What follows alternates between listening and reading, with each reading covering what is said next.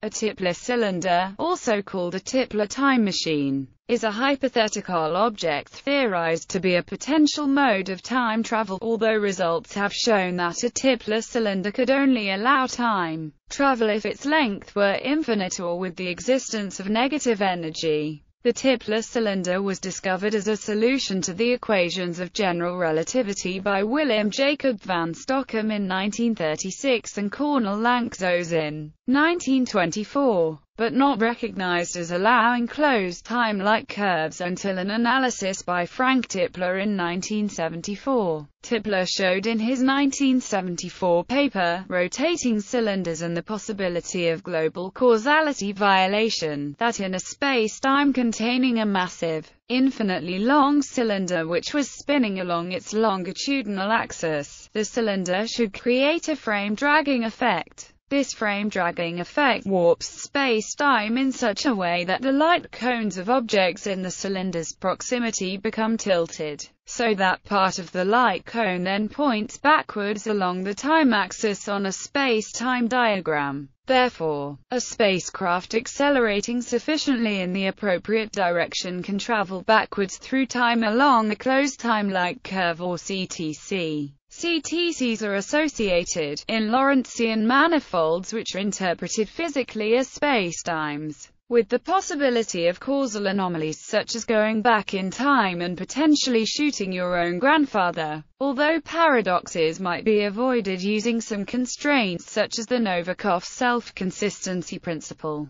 They have an unnerving habit of appearing in some of the most important exact solutions in general relativity, including the Kerr vacuum and the van Stockum dust. An objection to the practicality of building a Tipler cylinder was discovered by Stephen Hawking, who provided a proof that according to general relativity it is impossible to build a time machine in any finite region that satisfies the weak energy condition, meaning that the region contains no exotic matter with negative energy. The Tipler cylinder, on the other hand, does not involve any negative energy. Tipler's original solution involved a cylinder of infinite length, which is easier to analyze mathematically, and although Tipler suggested that a finite cylinder might produce closed time-like curves if the rotation rate were fast enough, he did not prove this. But Hawking comments, it can't be done with positive energy density everywhere. I can prove that to build a finite time machine, you need negative energy. Hawking's proof appears in his 1992 paper on the chronology protection conjecture. In the paper, he examines the case that the causality violations appear in a finite region of space-time without curvature singularities, and proves that T here will be a Cauchy horizon that is compactly generated and that in general contains one or more closed null geodesics which will be incomplete.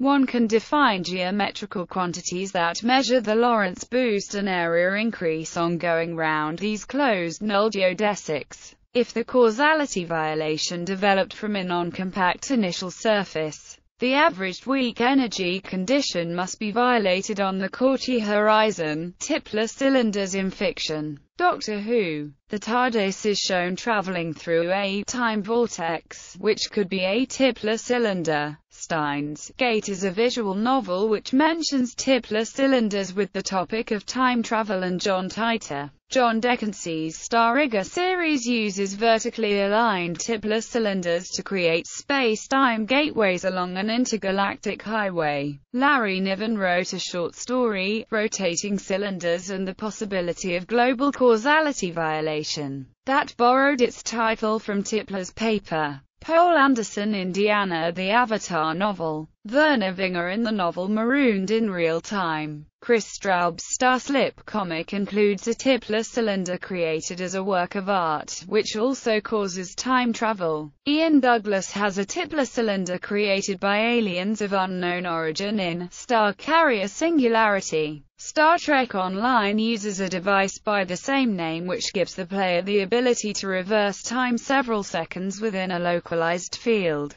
In the SCP Foundation Creative Writing Project, SCP-2540 is a Tipler cylinder that is perceived as a key line. In The Dark Tower by Stephen King, the Dark Tower, a very tall cylinder and a magical structure, causes a reversal of the flow of time as it is approached, and time is at one point described as spinning off from it, which both match the description of a Tipler cylinder.